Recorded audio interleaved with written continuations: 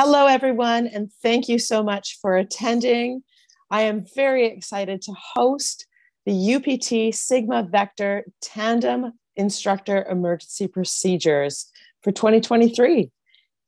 My name is Allison Cooney, and I'm the owner of Skydive Vancouver Island, and it gives me great pleasure today to introduce Erika Dufort and John Kieran as our guest speakers. Erika started skydiving in 2006. She's had her tandem rating since 2008, and she became a tandem examiner in 2010. It's one of the things that I think she has loved the most about her whole entire skydiving career. John Kieran joins us from Skydive the Ranch. He got into skydiving in 2000.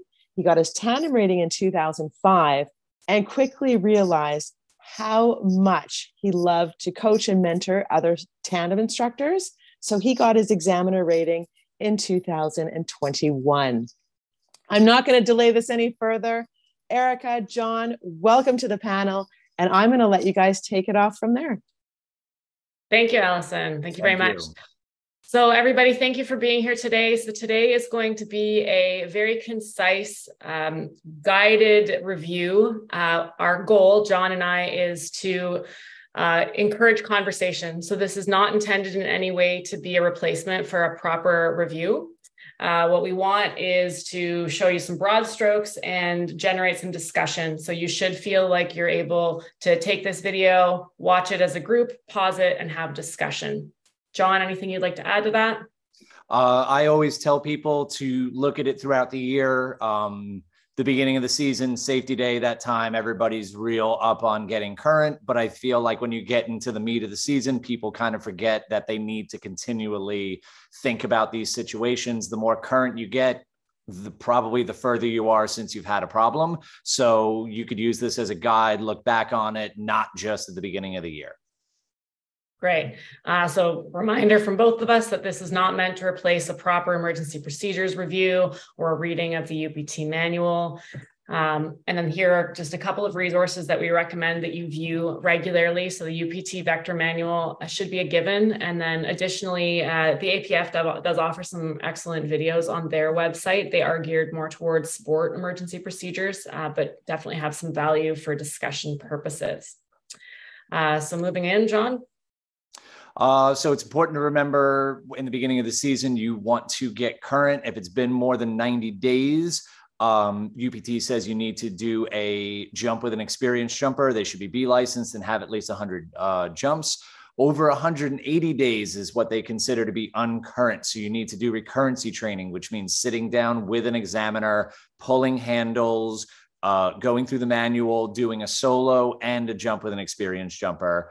And also thinking towards hand cam, the beginning of the season. A lot of times managers, DZOs aren't sure who's where. You really need to make sure that you have at least 200 tandems post getting your rating before you can think about putting a hand cam on. Great. And then some important altitudes to review. Minimum exit altitude, again, this is outlined by UPT, is 7,500 feet AGL. Open by altitude being 4,000 feet. So this was published a number of years ago and will, of course, vary based on the opening characteristics of your equipment. So you should have a fully inflated parachute by 4,000 feet AGL and your decision altitude of 3,000 feet. That sometimes also you might hear referred to as your hard deck. Basically, that's the final cutoff for when you are going to decide whether you're keeping a parachute or not. Okay, and the purpose of that number is so that we don't have to continue wondering whether we should kick a little bit harder out of these line twists. 3,000 feet, if you can't land the parachute as it is, 3,000 feet is when UPT says you don't have to make that decision anymore. They've made it for you. All right, sound good, John? Yep. All right, reminders. You don't want to just jump right into tandems. You should get current on your own before you then get back into tandems. Assess your physical state early in the season. Wintertime is when I have problems with food. So, wing loading goes up, your stretching, things like that might have suffered. So you just want to make sure you're paying attention to how you feel, really focus on gear checks. It's easy to just kind of like, oh, this is the rig I remember. And you really need to take your time. Nothing wrong with adding drag, especially if it's colder in the beginning of the season. It just gives you a leg up on flying. Really focus on hookups and gear checks. It's easy to feel current, but also you're not as current as you think you are. So just leave yourself a little extra time, maybe get hooked up a little early, and just, don't jump back into where you left off. Really just leave yourself a little bit of leeway so that you can deal with any funny things that come up. And I think just stick with solid exits. Keep it simple in the beginning of the year. That dude who wants to do flips, he came out in March or April. Who cares? Just keep it simple and just like have a good start to the season, because it's when a lot of problems happen. Great. All right, so now we're going to move into just a couple of videos that will allow us to guide a little bit more discussion. These will be kind of chronological order a little bit in the way that we approach our jumps. John and I would remind you again that this isn't a replacement for a course. This isn't recurrency training, and this isn't your full emergency procedures review. John and I are going to make a very concerted effort not to add a lot of anecdotes to our discussion here today so that you can do that as a group. So I'm going to go ahead and play this video. This one's regarding boarding and aircraft emergencies. When we sit down in the plane, I usually tell people first thing they should do is get their seatbelt ready, get their student seatbelt ready. Just a reminder, students need to have their own seatbelt and know how to use them in case of an emergency, that they can let themselves out. 1,000 feet, 1,500 feet, whatever your DZ is, have them take the seatbelt off, you take your seatbelt off. Our custom is to hook up the lowers. So I usually tell my student, oh, they're gonna open up the door for some fresh air. I let this out, slide behind, hook up 1 and 2. In case of an emergency, remember, if you are below 1,500 feet, you're staying with the plane. From above 1,500 to 3,000, procedure is to hook up just the left, if that's the only one you can get, because you can Nelson on the right and grab your reserve here. The book actually says if you have an emergency exit above 4,500 feet and you can only hook up one, you hook up the right, because then you can do the drogue. I really feel like you can get both hooked up in that time, but a book says to just do the one. It's the right above 4,500 feet. All right, so again, concise, great outline of how exactly you should start being seated in the airplane, but also a great point for you guys to discuss at your own drop zones with your own seating configuration in your own aircraft. What this looks like in a Cessna 182 or a 206 is going to look different than it does in a Porter, a Caravan, or an Otter. John? Yeah. Just, make sure that there's a lot of distractions going on the plane. Focus on you, focus on your student, and just use those checkpoints as you get to certain altitudes. You know that, okay, we have a problem. I'll be getting out instead of staying in, and just, keep an eye on the way up and get a flow that you can stick with throughout all your jumps. Great. When we sit down in the plane, so moving on to our next video, we're going to just look at hookup and systems check. when it comes time to get hooked up, you want to make sure that you are ready to get hooked up before you start dealing with the student. So I use the reminders of I'm okay, you're okay, and then we're okay. I'm okay is making sure that all my gear is ready before I start dealing with the student. So I'll get my helmet on, get my goggles sorted, and then I'll reach back, check my drogue, primary, secondary, cutaway, reserve, RSL, chest strap, leg straps, especially because you can't really get to them once you're hooked up. Once you're all sorted, I'm okay, then you want to check with your student. You're okay. And what I like to do is just go over the harness and make sure they are ready to be hooked up. So, hey Aaron, I'm just gonna take a look at your harness before we go, nicely as I can. Leg straps are stowed tight, belly band is stowed, chest strap is stowed. I'm not too concerned with the tightness there because that's gonna change once we get hooked up. Make sure they have their goggles, make sure they know when they're gonna put them on. Super easy to get distracted with that kind of stuff. But you're okay. And then we're gonna go through the hookup procedure, and then we're okay is the final check once we're all done. Once you're done with probation, it's free to leave these hooked and then just check them when you get hooked up. So I'm just gonna go through my hookup procedure here, and I'm gonna get us all hooked up for the jump. I want you to sit up nice and tall. And so we have 4 hooks that hold us together. 1, 2 on the bottom. I'm gonna tighten them up in a minute. Up top, got number 3. And over here is number 4. Now I'm gonna tighten up the bottom 2.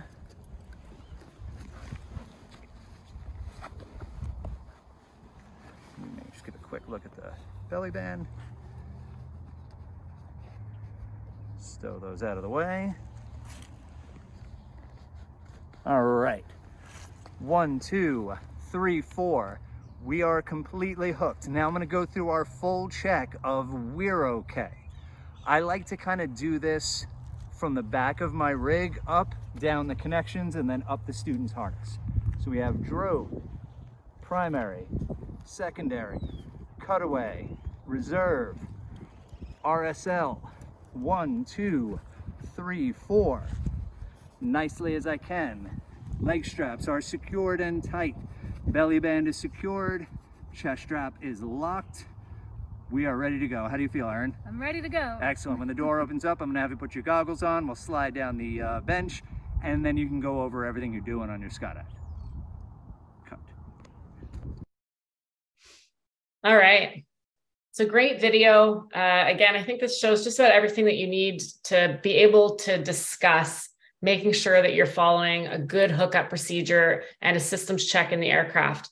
This is, again, going to vary based on how full your aircraft is, whether you have fun jumpers with you or if you're in a 182. So take this time, pause the video if you need to, talk about how this is different for you in your operation, and if it might differ with altitudes as you start in on your season versus where you ended off with a current end to your last season. Any last notes on that, John? The one thing I want to say is obviously I jump out of an otter. So this is how that hookup looks there. Like you said, you're going to discuss it based on your plane. The one thing I want to remind everybody, I think UPT wants to have a goal of minimal adjustment in the plane. They want people getting in ready to jump. Now, there's always some room for adjustment. People are different sizes, and getting hooked up in different planes poses different challenges, but you should be getting on a plane in a configuration that you would feel okay getting out. Doesn't mean you can't adjust, but you shouldn't be getting in with the harness loose. You need to be able to ready to skydive getting onto the plane. Yeah, that's great, John. Thank you for that reminder. So moving into drogue and handles check. So cue Aaron and John again here. Starting with standard, you have your hands on your harness. We'll talk about exits and planning exits and having solid exits, but we want to launch into the wind. Ready, set, arch, leave into the wind, and we set the drogue, check the drogue, go through our handle checks. Primary, secondary, cutaway, reserve, RSL. One more time. Primary, secondary, cutaway, reserve, RSL, tap the student, hands come out, we're skydiving. Awesome. Great. Again, I cannot emphasize how important it is to go over this a number of times, especially with the newer tandem instructors, but also newer in the season. I always like to emphasize that really strong drogue throw. That strong drogue throw eliminates a lot of opportunities for emergency procedures for us to be able to avoid. So great demonstration, John. Anything to add? Just to make sure your handle checks are actually checks and not slaps. Everybody focuses a lot of time on just getting through them to move on with the jump. But, you know, especially with hand cam, one of the adages I always loved was bad video of a good jump is way better than good video of a bad jump. So just get the handle checks out of the way. When the student's looking at their video 5-10 years from now, they're never going to know that, oh, I wish you didn't move around or whatever. Handle checks are important. Just make them part of your jump. Agreed. Thanks, John. And really, if that extra 2 to 3 seconds is making a difference, then you maybe need to discuss the altitude that your drop zone is jumping at to allow for the extra 2 or 3 seconds for that to happen. All right, so post-opening procedures. Action. Once we open, first thing you want to do, go through your canopy checks. Canopy, lines, links, cables, cutaway, reserve, RSL, connections. Then we want to do our controllability, grab all 4 toggles, pop them, right turn, left turn, flare. Once we know we have a landable canopy, then we can deal with our passenger. You want to undo the bottoms, loosen them up, rehook, and then go through the goggles, chest strap, all that kind of stuff. So I'm going to get us a little more comfortable in our harness. So we undo the bottoms, loosen, reattach. Why don't you bring your knees up for me? There we go, nicely as I can, and get a little bit of breathing room. Open up the chest strap. Awesome, relax, perfect. Then you're ready to give the toggles to the students and fly. All right. Great. So another excellent reminder, one of the things I like to note is the difference in where those handles are now versus where they were when John was just wearing the rig. So now that everything's kind of shifted a little bit, it's a really good idea. We don't usually practice handles checks under canopy, but it's a great idea every so often to make sure that you are looking at those. So if you end up with an emergency procedure, after a canopy check, you know where those handles are for you. Just want to add, especially with hand cam, but also on regular jumps, it's very easy to get distracted. Students are overwhelmed. Just make sure you are getting your controllability check done, full controllability, brake toggles and everything, because if you go to pick up your brake toggles way down low and there's some sort of issue, you've now passed the point of decision altitude. So make sure you have a landable canopy before you move on with everything else on the jump. Great.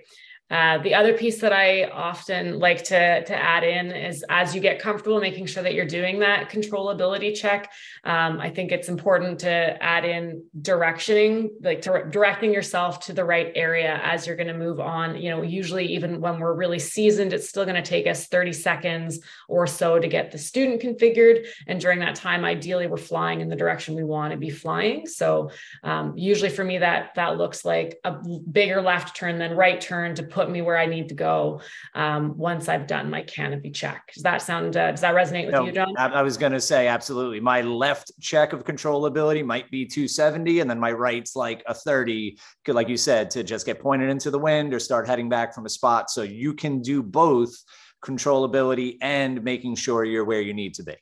Exactly. And again, these are all things, it's kind of that experience bucket needs to get filled before we can start adding these other things in. But they will really help if you can start putting that into your procedure once you have, a solid handle on it. Which I think translates to have a good opening altitude. You don't have to be getting down stupid low. Just give yourself time. And then as you feel more comfortable and fill that experience bucket, if it comes down a little bit, fine, but you can give yourself enough time to feel comfortable with this. And then a couple of anecdotes, which I assure you I will avoid most of them. For the passenger, if your chest strap is really, really loose, that can tend to put their harness out quite far. So just keeping in mind that can be a source of discomfort for passengers. And then, as John had mentioned, in the wintertime, sometimes that's when we tend to eat a little bit more, cookies and cake at Christmas and otherwise. Having a larger, people might refer to it as a beer belly, but having a larger midsection can actually be very uncomfortable for a student as well. So just keeping in mind that that will actually put them in a different position and add extra pressure to their shoulders as well. So it's just something to be mindful of if they're not responding at all times to your requests. Sometimes that can be part of the equation. All right. So we'll move along to another way at looking at emergency procedures. So John, if you want to just give a little bit of a preamble on this one. So the tandem malfunction tree can be super intimidating to look at. And how I was trained as an examiner and how I train my candidates is there are really only for emergency procedures, the way they end. There's all sorts of different emergencies that can happen, and they start in many different ways. I like to call them 3 buckets and then 1 oddball. But there's really only 3 procedures that they can fit into. So that when I talk to my candidates about how to deal with malfunctions, it's to observe what's going on. And the first thing I tell them is stop and breathe, not rushing, not trying to get through it. This is why we have good opening altitudes and give ourselves time. Figure out which of these buckets this problem that you're dealing with is going to fit into, and then deal with that problem. So I kind of think of, is this an open or a closed or an open canopy? So they all end the same way. If it fits into that bucket, it's going to have the same ending of the emergency procedure, which is kind of how we presented it here. All right. So we'll move into a closed container emergency procedure. So this also sometimes you might hear referred to as a total malfunction. So the pin is still in. We'll go ahead and play that video. Container closed, no drogue, or the drogue is trapped around you, or the bridle is trapped around you. Anything where either you can't get the drogue out, or the drogue is out but not free and clear from you. Closed container procedure is to go directly to the reserve. So let's just say I couldn't get my drogue out. 1 try, 2 tries, stop, see what's going on, and then hand here, feel reserve, pull reserve. All right, so as John and I've said more than one time, we're not going to elaborate on this. There are a lot of procedures that would potentially use this. Discuss those. So talk about them right now. You can pull out the tree that's in the UPT manual. There's also some lists generated of all the different emergency procedures that you can possibly have. Look at those and then associate which one of those emergency procedures would use this procedure. And yeah, I just want to add, like you had said, this is the end point. There are ways to fix problems. There are ways to not fix problems. So there are a lot of things that can lead to this, but this is just the procedure for the container being closed and you don't have a drogue free and clear behind you. Great. All right, so then our canopy EP, or just, I mean, what I guess what we would refer to in the skydiving world is just a standard emergency procedure, a standard cutaway. Emergency procedure with an open canopy. So anything from a bag lock on, you're going to be cutting away, ensuring release of the risers, and then pulling the reserve. RSL is great. We don't count on it. If you can, and you have the ability, if it's a low speed malfunction, I would have your student put your hands on your harness, arch, so bring your legs back. You can control the student's legs. Both hands on the handles, feel the Velcro, cut away, ensure release of the canopy, feel the Velcro, pull the reserve. Check your reserve. I feel like that speaks for itself. Anything to add, John?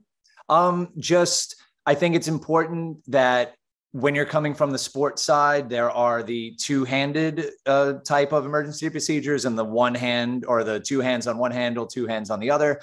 This is a, one hand on each handle scenario, which is why they're very clear that they want to make sure you ensure the release of the risers. Malfunctions, it's a high stress scenario, and you don't want to just start pulling your reserve as you're cutting away or before you're completely cut away. And that's why they add in the cutaway, ensure the release of the risers, and then pull your reserve. I think maybe the only other piece to that is that we've gotten pretty used to the skyhook in recent years. So it's a pretty quick canopy transfer. They do fail on occasion. So that being the only other reason to make sure that you're following through on the deployment of the reserve. Yeah. All right. Open container emergency procedure. So this sometimes would also be referred to as a partial malfunction. So I'll go ahead and play this video. Reserve. So I release the drogue, feel the trap door, nothing happens after that. I know my container is open. I find the RSL, pull the tab, release the RSL, cut away, clear the risers, pull the reserve. So I think this one's a really good one for a discussion. So John, if you want to just, I mean, realistically, I'd love for people to talk about them among themselves, but specifically, when would you see yourself using this emergency procedure? So this is kind of the in-between having the container closed where you've never opened the main or, released the drogue, and having a canopy over your head. The container is open, but for some reason it's not off your back. You could have broken a closing loop on the way out of the plane and not been able to get the drogue out to then, open your canopy. Or one of the ones that would fall into this is what they call a collapsed drogue in tow. So you pull the drogue release, feel the trapdoor happening, which means the container is open, but nothing comes off your back. It's really hard to pinpoint how this one would happen, but it is the in-between. It's kind of like a horseshoe malfunction. There is something happening over your back, and instead of just pulling your reserve into a possible mess, they want you to get what you can control, get the risers off and get some clear space so that you have as much room as you can to deploy the reserve. So just tell me a little bit more about why we add that extra step. Why is it important to clear our risers rather than just... Because with the container open, that D-bag could be sitting on your back, or the risers could start coming off. There could be lines. You're going to see what looks like a horseshoe, could be behind you. And especially if you can't see it, if you know the container has been opened because maybe you felt that trap door, they say, like, if you can get the drogue out, if the drogue is still with you or the drogue is trapped on you, try to clear it. But if you can't clear that side of the equation, the only other thing you can clear is those risers. So they want you to disconnect the RSL so that when you get those risers off you, you're not pulling the reserve right away. So they want you to disconnect the RSL, get those risers off, and maybe take something that looks like a horseshoe and then have it just connected to you on one side of the container instead of two, to try and free up that space to get the reserve out. Great. Thanks for that clarification, John. And I do know from some colleagues in the sort of test jumping realm of things that when they have tried this, not just a couple of times anecdotally, but when they've tried it time and time again in a wind tunnel, that they do see a much greater amount of success using this procedure than just using a standard cutaway deploy reserve procedure. And I just want to reiterate this along with the, maybe entangled drogue. These type of malfunctions tend to be avoidable. So you want to open up the discussion when you're watching this about how this type of scenario can happen, because even though this is the scenario for that situation, it's not foolproof. It's your best option, but the best option is to avoid this type of scenario altogether. And that's where the discussion comes in with your aircraft, your operation, and all that. Great. Reserve. All right. So then drogue entanglement with a relative worker or otherwise. Let's look at that one. All right. The somewhat oddball that doesn't fall into those two is a drogue entanglement with a video flyer, RW, possibly even a plane. This one I like to kind of use the shortcut of stripping the right side. You throw the drogue, it is not free and clear when you check it's entangled with somebody. Give them a little bit to maybe try and get out, but then you are going to release the RSL, cut away, release the drogue on the right side, track to get away to get clear, and then open the reserve. So we are out of the plane, throw the drogue into your video guy, give him a little bit, it's not happening. We disconnect the RSL, cut away, release the drogue, track to get away, get some free space, and then deploy the reserve. That was a really beautiful demonstration of that emergency procedure. Thanks, John. So the reason I call this the oddball is one thing I find when I'm training candidates is that they get sometimes confused between the previous one of physically getting the risers off because it's a horseshoe, and then this one because both of them start with disconnecting the RSL. This one is really only employed in a very specific scenario where you have another person or thing entangled with your drogue. So that's why I call it the oddball, and that's why I refer to it as stripping the right side.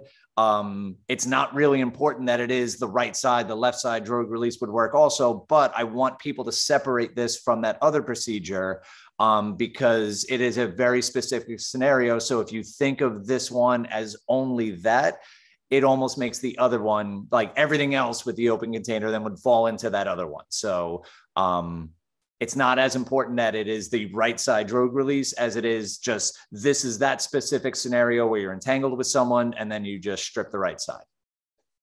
Excellent. And I would invite everyone to discuss at this point what sort of the currency requirements are for having somebody jump with you on a tandem. So go ahead and have that discussion on your own time, because that can be a great way to avoid ever needing to use this procedure. All right. So I think this is a really great point to just, I'm just going to go ahead and play it. Once your canopy's open, you want to check canopy, lines, links, cables. Then you want to go through your handles, cutaway, reserve, RSL. Fuck, did I just fuck that up? Canopy, lines, links, cables. Cutaway, reserve, RSL, connections, then controllability. Okay, so. So I think the great takeaway here is that whether John did make an error there or not, he didn't know whether he made an error or not because he just wasn't really current in it yet, right? And it's great. He's going through these motions and he's having these questions about, oh no, did I do it right? While he's on the ground in a safe space, able to laugh about it rather than while he's, possibly at 4,500 feet, trying to remember his procedures.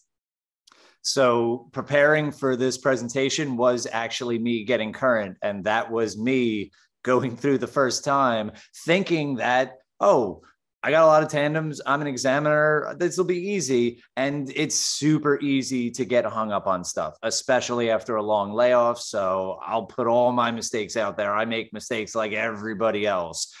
There's nothing wrong with making mistakes, but like Erika said, make them on the ground. It's a lot better to just get yourself feeling comfortable and current on the ground before the rubber hits the road.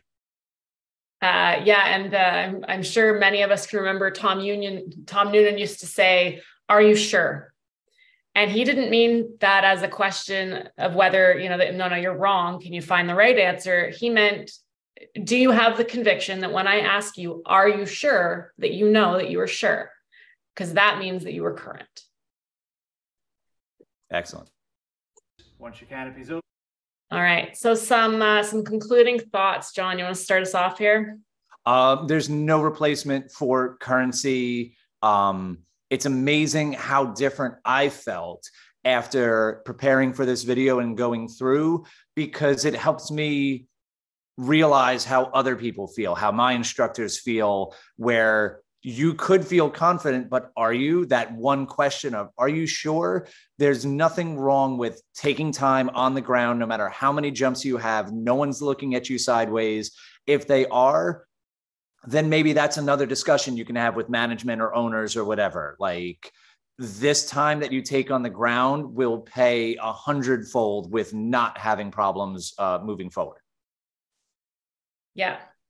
So probably one of my favorite takeaways to try to leave people with is to rely on outlined procedures rather than anecdotal evidence. So what this means in just day-to-day terms is if somebody, for instance, happens to know someone that was in a car accident and was unable to get out of that vehicle accident because they were wearing their seatbelt, they then decide that it's safer to just not wear a seatbelt.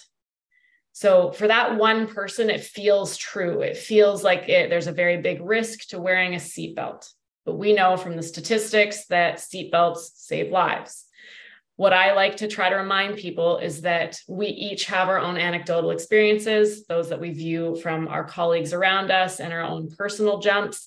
But what is outlined in the UPT procedures is a procedure that is looked at through the lens of statistics, through a lot of experience, reviewing incidents, and being able to actually come up with a set of protocols that works statistically. That means that it works more often when done this way, and is ultimately the safer way to do things.